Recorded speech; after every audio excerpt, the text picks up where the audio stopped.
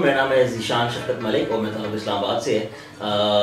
रिवायती तौर पे तो मेरी उम्र के लड़के इस टाइम ज़िंदगी में ये सोच रहे होते हैं कि हमने लाइफ में क्या करना है क्या नहीं करना, बट आई थिंक कि अल्लाह की बड़ी ख़ास मेहरबानी रही लाइफ में कि मुझे इन सवालों के जवाब बहुत जल्दी मिल गए। थ्रू आउट माई लाइफ एक तो मुसलसल जद्दोजहद रही, एक कंप्लीट कांस्टेंट स्ट्रगल रही जो आई थिंक आज भी जारी है। और लेकिन मुझे लगता है कि शायद मैंने कहीं ना कहीं उस स्ट्रगल को ओवरकम किया, कहीं ना कहीं उस स्ट्रगल को मैंने सीखा। वो ये था कि पैदाइशी तौर पर I was born with a disease called rickets. उसमें होता है कि आपके जिस्म के जितने भी बोन्स हैं, जॉइंट्स हैं, वो सारे अफेक्टेड होते हैं। तो और उस ज़माने में जब मैं कराची में पैदा हुआ फैमिली में, तो मेरी फैमिली में जो बाकी मेरे बहन भाई हैं वो बिल्कुल नॉर्मल हैं, बिल्कुल ठीक हैं अल्हम्दुलिल्लाह। तो मेरी लाइफ में चैलेंज तो था, मेरे लिए मेरे पेरेंट्स के लिए बहुत बड़ा चैलेंज था। मतलब कंसिडरिंग कि आप आपने एक चाइल्ड को रेज़ करना है इन सर्कमस्टेंसेस लाइक पाकिस्तान, जहाँ पे आम तौर पे सोसाइटी में सो मसाइल हैं। तो हाउ डू यू इंश्योर कि आपका एक कोई पर्सन विद डिसेबिलिटी का चाइल्ड है, हाउ डू यू इंश्योर कि उसको इंक्लूसिव सोसाइटी में जगह मिलेगी, उसकी तालीम का सिलसिला कैसे चलेगा, उसकी रोज़मर्रा की सोशलाइजिंग कैसे चलेगी। सो इनिशियली बीमारी के साथ चलते फिरते टांगे में टेढ़ी हो गई, तो मैंने एक छोटा मोटा ऑपरेशन करवा लिया। उन्होंने टांगे सारी काटी हर तरफ से, वो सीधा किया एंड होप मिली डॉक्टर्स की तरफ से कि चूँकि हमने ऑपरेशन करके टांगे सीधी कर दी, अब इंशाल्लाह ये लड़का चलता रहेगा। लेकिन अल्लाह की मर्ज़ी कुछ और थी, अल्लाह की तरफ से आजमाइश आनी थी। तो वो जो भी ऑपरेशन की वजह से बेहतरी आई वो रिवर्ट बैक होगी। 3 साल हम कराची में रहे, उसके बाद 1.25 साल इस्लामाबाद, 1.25 साल हम लाहौर रहे और उसके बाद हम इस्लामाबाद शिफ्ट हो गए। उसमें इस्लामाबाद से पहले हम लोग रावलपिंडी में रहते थे। मेरी सारी तालीम हुई है army public school and college ordinance road पिंडी से तकरीबन 1st क्लास से 2nd ईयर तक। तो उन दिनों हम लोग रहते थे असली 4 के फ्लैट्स में और बड़ा अच्छा नेबरहुड था।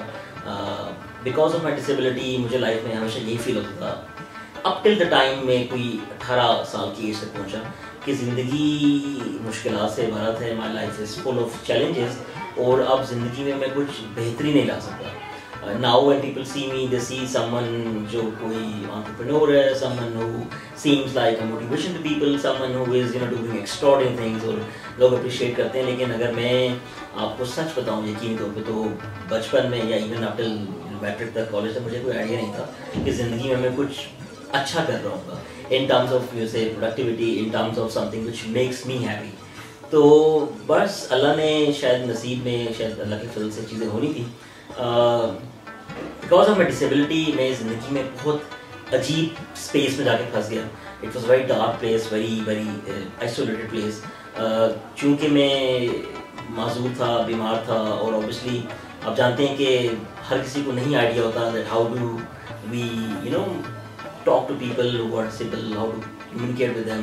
तो स्कूल कॉलेज में टाइम बड़ा टफ था। मुझे याद है कि APS में it was a huge campus और बड़े बड़े ग्राउंड थे हमारे वहाँ पे। लड़के कॉलेज में क्रिकेट खेल रहे हैं, फुटबॉल खेल रहे हैं। And through out my schooling and college मुझे बड़ा टफ टाइम मिला इन टर्म्स के बच्चे तंग भी करते थे, अजीब व गरीब किस्म के हादसा भी हो जाते थे। टीचर्स का रवैया भी कुछ ख़ास यू कैन से अच्छा नहीं होता था। Because in those times Pakistan में इतना कोई ख़ास सीरियस मसला नहीं था कि माजूर अफराद की ज़िंदगी में कोई मसाइल आते हैं। हालांकि we are a very big chunk of the population Pakistan, लेकिन लोगों को स्टेटिस्टिक्स का नहीं आइडिया होता। हालांकि हर घर में आपको कहने के मौसम मिलते हैं। But long story short, luckily I found a few good friends in my school and college, और जिनकी मदद से, जिनकी सपोर्ट से I was able to go through that times. आप कुछ अच्छे टीचर्स थे जिनसे आज भी बड़ा अच्छा सिलसिला मेरी ज़िंदगी में चल रहा है, जिन्होंने सपोर्ट किया, जिन्होंने समझाया कि क्या करना है। तो स्कूल कॉलेज में तो पढ़ाई में इंतहाई दो बने लाइक, क्योंकि हमेशा या तो 40 डिवीजन आती थी या 45 आती थी। And just going forward with that matric aphis तक आई हैड नो क्लू मेरी लाइफ में क्या करना है। और उन दिनों तकरीबन 3-4 साल के फेज़ में बहुत इलाज कराया, काफ़ी परेशानी थी। And my father and mother were very worried कि ज़िंदगी में अल्लाह ना करे अगर हम कल नहीं होते तो इसका क्या बनेगा। बिकॉज एक चाइल्ड है जो डिपेंडेंट है, मेरी अपनी मोबिलिटी के इश्यूज़ हैं, मेरी फाइनेंशियल नीड्स को हम पूरी करेगा। There were so many questions जो उनके जहन में आया करते थे। बहुत साल इलाज कराया, फिर एक दिन फैसला किया कि अब ज़िंदगी में या तो कुछ स्टेप लिया जाए या तो फिर क्या कर सकते हैं। तो आई थिंक कि अल्लाह ताला की बड़ी मेहरबानी हुई मेरे पे। When I was finishing my FSc with 59%. تو میں نے سوچا کہ یار مجھے صحافی بننا چاہیے. And my father was very persuasive کہ آپ ڈاکٹر بن جائیں, آپ پرائیویٹ میں ڈلواتے ہیں وغیرہ وغیرہ. But luckily my life had a turning point. Even ask me آپ کا ٹرننگ پوائنٹ کیا تھا. آئی وڈ سے کہ ایک ٹرننگ پوائنٹ تو ہوتا نہیں تھی میری لائف میں, لیکن some things do play a factor. ان میں سے ایک تھا انٹرنیٹ کا رجحان. جب میں اپنی 9ویں اور 8ویں جماعت میں تھا تو someone told me about blogging. بڑے اچھے ہمارے دوست ہیں, ہی is one of the big names in Pakistan eco system. انہوں نے بلاگنگ کا تعارف کرایا اور وہاں سے مجھے یاد ہے کہ میں 6 سے 8 ماہ نیٹ کیفے جا کے اپنے بھائی سے پیسے لے کے نیٹ کیفے جا کرتا تھا اور بلاگنگ کو ایکسپیریمنٹ کرتا تھا. ان دوز ڈیز جب یہاں گروپس کا دور تھا, ایم ایس کا دور تھا, and you know word press تو خیر آئی تھنک اس سے نیسنٹ تھا, وہ بلاگر چلتا تھا گوگل کا. اینڈ کرتے کرتے بلاگنگ میں چلا گیا. اینڈ پھر فائنلی مائی فادر الاؤڈ اس کہ آپ گھر پہ بھی ڈی ایس ایل لگا سکتے ہیں. گھر پہ ڈی ایس ایل لگوایا. اس کے بعد بلاگنگ کا سلسلہ جاری کیا. بلاگنگ میں جانے کے بعد I was گلوڈ to my computer like hours and hours, کیونکہ دوست خاص تھے نہیں. آئی وڈ سے کہ میں نے کوئی اگر جینون یا اچھے دوست بنائے تو وہ پرابلی ایف ایس سی میں بنے, کچھ کالج میں ان سے رابطہ ہے زندگی میں اب آگے, باقی یونیورسٹی میں اچھی دوستی ہوگی میری. تو اے پی ایس سے نکلنے کے بعد اسلامک یونیورسٹی جا کے داخلہ لے لیا صحافی بننے کے لیے. اینڈ اسی ٹائم بلاگنگ میں کچھ 2-2.5-3 سال ہو گئے تھے. پیسے وہی بنا رہا تھا, لیکن یہ کہ لرننگ چل رہی تھی. I was learning different things and I was just net working with people. اور اس کے ساتھ ساتھ یہ ہوا کہ اللہ کی کرم سے life change when according to Islamic university. 4 سال کا bachelors was the most phenomenal time in my life, جہاں پہ نہ صرف اچھے دوست بنے ٹیچرس کی طرف سے, فیکلٹی کی طرف سے, دوستوں کی طرف سے. The entire universe was playing a part مجھے زندگی میں انکریج کرنے کے لیے. میں نے پڑھائی میں بھی چوکے مارے. میں نے اپنی یونیورسٹی کو ڈفرینٹ شہروں میں جا کے بڑے بڑے کمپٹیشن میں یو نو ریپرزینٹ کیا اور بہترین کام چل رہے ہیں. سوشل ورک چل رہا ہے, اسٹوڈنٹ پالیٹکس میں آ گئے ہیں, زیشان سب جلسے کر رہے ہیں, ریلیاں چل رہی ہیں, مطلب کریزی سین چل رہا تھا. اینڈ الحمد للہ اس کے ساتھ ساتھ یہ ہوا کہ by the time 2010 came we were at a good footing کہ ہم نے بلاگنگ میں کس اسپیس پہ کام کرنا ہے. اینڈ دین الحمد للہ we did some content web sites, ہم وہ چلایا کرتے تھے کچھ سالوں کے لیے. And good business, good money. And eventually you know I realise کہ جو ایک بلاگنگ کا سفر جس کو اب آپ کہہ سکتے ہیں کہ was the foundation of my entrepreneur journey, وہ شروعات ہوئی تھی فری ڈومین سے, فری انٹرنیٹ سے, فری بلاگ سے. It was translating in to web sites جو بگ میسو ریونیوز کر رہے تھے. عقل مندی یہ کی اس اچھے وقتوں میں کہ میں نے سیونگس کرنا شروع کر دی. And I start exploring other things. زندگی میں سے کہ جہاں لوگ میرے سے پوچھتے ہیں نا کہ آپ نے کیسے کر لیا, کیوں ہو گیا, میرا ایک نٹ شیل ان سے تو ہمیشہ یہ ہوتا ہے کہ ان all my successes, in all my achievements اللہ تعالیٰ کا فضل, اللہ کی مہربانی رہی ہے. لیکن obviously زندگی میں ایفرٹ کرنا پڑتا ہے, ایفرٹ کے بغیر تو کچھ نہیں ملتا. اینڈ آئی وڈ سے کہ 3 things which helped me a lot were A کہ میں انٹرنیٹ پہ ریڈنگ بہت کیا کرتا تھا. Reading in terms of not just جو میرا فیلڈ ہے بلکہ جو کوئی انٹرسٹنگ چیز آ گئی, کیوریوسٹی کی چیز آ گئی پڑھتا تھا. اور ریڈنگ کرنے سے obviously آپ کی اویئرنیس بڑھتی ہے, آپ کی ریسرچ بڑھتی ہے, and you know what new things happening in the world. And secondly I was always there for making new friends. جو زندگی بھر کا خلا تھا کہ فرینڈس نہیں ہیں. I grew my social circle so exponentially کہ now alhamdulillah I know people almost everywhere. کوئی بھی مسائل زندگی کے نہیں ہیں, کوئی بھی سلسلے کام سے نہیں جہاں پہ کوئی دوست نہ ملے. تو دوستیاں بنائی, لوگوں سے ہمیشہ پیار محبت کی ہے. اینڈ ساتھ ساتھ I always worked on my skills. University time پہ جو سیکھا نہ سیکھا, I would say کہ university was a great place for networking. جو دوست وہاں ملے, جو کنیکشن بنے, وہ آج تک زندگی میں مجھے سپورٹ کرتے ہیں. But in terms of academics تو ریڈنڈنٹ ہو گئی ہیں پڑھائیاں, کوئی دور ویسا نہیں رہا. Internet played a vital role skill سیکھنے کے لیے.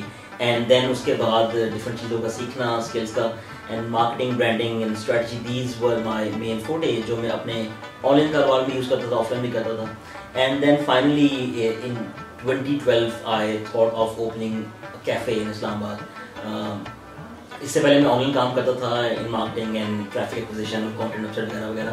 اچھا کام تھا, لیکن سوچا کہ کیوں نہ ہم ڈائیورسفیکیشن کریں, کیونکہ اسی سالوں میں کچھ پیسے اچھے بن گئے تھے تو ہم کوشش کرتے کہ نہ کہ پیسوں کو انویسٹ کریں. کچھ غلط جگہوں پہ انویسٹمنٹس کی, کچھ فیلئرز بھی ہوئے, لیکن الحمد للہ that's a part of the journey. And I open a cafe, it was called cafe roof top in 2012. And it was the first roof top ایٹری ان اسلام آباد اینڈ راولپنڈی. اس سے پہلے لوگوں کا تصور نہیں تھا کہ آپ روف ٹاپ پہ کوئی فوڈ ریسٹورینٹ چلا سکتے ہیں. And now I feel such immense happiness کہ آپ اسلام آباد میں, پنڈی میں کہیں بھی چلے جائیں, یو ول سی کہ छतों पे लोग कारोबार कर रहे हैं. We were the pioneers of that thing. और हमने वो जगह ली, हमने रेंट आउट किया, हमने वो जगह बनाई. वी हैड नो क्लू के रेस्टोरेंट काम कैसे चलाते हैं, बट लोग आसपास के उस टाइम थोड़े से बड़े स्केप्टिकल थे कि पता नहीं चलेगा. But we had a lot working in research कि हमने क्या क्या चलाना है. अल्हम्दुलिल्लाह that was a good project. हमने काफ़ी कुछ सीखा उससे. And then we got into second thing. हमने खैबर डोडे को it was a Pashtun cuisine, वो चलाया. उसको माशाल्लाह से अभी करीब 5 साल होने को है. And then recently in the most terrible and challenging and unfortunate times 2020 में जब कोविड आ गया, हमारा एक प्रोजेक्ट पैबन फंसा हुआ था. We were opening this new place called चाय महफिल. एंड कोविड की वजह से वो 5 months का हॉल्ट आया बीच में. Then we were suppose to open because हम काफ़ी मुश्किल फाइनेंशियल हाथ में फंसे हुए थे. एंड अल्लाह ताला के करम से अल्हम्दुलिल्लाह we open on 12th November. और up till now we did some great business. मतलब अल्लाह के करम से जो हमारी एक्सपेक्टेशंस थी, जो प्रोजेक्शंस थी कि इतना चलेगा, इतनी वाइब होगी, मतलब इवन के कोविड के हालात में जब लोग मुश्किल टाइम से गुजर रहे थे, it served as a place which is happy for people, जहाँ पे लोग आके आपस में बातचीत करते थे, खाते पीते थे, enjoy करते थे. and I'm happy that I was there as with my team कि हम लोगों को अच्छी space provide कर रहे थे. so अल्हम्दुलिल्लाह I think कि सवाल था कि लोग पूछ रहे हैं कि आप ये कैसे कर लेते हैं, कैसे हो जाता है. if I can be very honest with you, I think जो सबसे पहली बात है जो लोग बहुत ना इसको लाइट लेते हैं, वो ये कि आपका अल्लाह ताला पे ईमान और तवक्कुल बहुत ज़रूरी है. If you are just saying on the surface कि यार मुझे God पे believe है, God will help me with the problems, तो मेरे ख्याल से मसाइल नहीं हल होते. आपकी ज़िंदगी में अच्छा वक्त हो, बुरा वक्त हो, आजमाइश हो, टेस्ट हो, anything is happening in your life, आपने अल्लाह ताला पे utmost भरोसा करना है. क्योंकि there's so many stories that I can tell, ये तो सिर्फ एक खुलासे में बात की है. हर रोज़ आप कारोबार में जब काम कर रहे होते हैं तो हर रोज़ चैलेंज होता है. आपको अपना टेम्परमेंट को थोड़ा सा लो रखना पड़ता है और फिर आपको कंट्रोल और कंपोज पेशेंट लेके चलना पड़ता है. लेकिन आई थिंक अगर आप एफर्ट करें, अगर आप स्किल सीखें ज़िंदगी में तो हो जाता है. 2012 में आई वुड से अगर मैं चाहता, अगर मैं बेवकूफ़ इंसान होता तो मैं शायद चाहे मैं फिर उस टाइम भी खोल सकता था. कैपिटल इन्वेस्टमेंट का मसला नहीं था. प्रॉब्लम ये था कि I had not the right set of skills and the right set of experience to run a huge place like this. अब लोग समझते हैं कि हमने छत पे खोल ली है, इतनी बड़ी जगह ली है तो एम ही चल जाते हैं. उसके पीछे 9 साल की जर्नी है जो हमने फूड एंड बेवरेज इंडस्ट्री में लगाया है. उसके साथ साथ अगर हम किसी और इंडस्ट्री में कुछ काम करते हैं या कुछ इन्वेस्टमेंट्स हैं तो उसमें ओवर द ईयर्स लर्निंग होती है और रेवेन्यूज़ की भी कंपाउंडिंग होती है, ग्रोथ की भी कंपाउंडिंग होती है, लर्निंग की भी कंपाउंडिंग होती है. तो it takes time. If you are someone who is very जल्दबाजी में अगर आप ज़िंदगी में, तो फिर आप आई थिंक कारोबार नहीं कर सकते. Because it's ups and lows and highs and lows.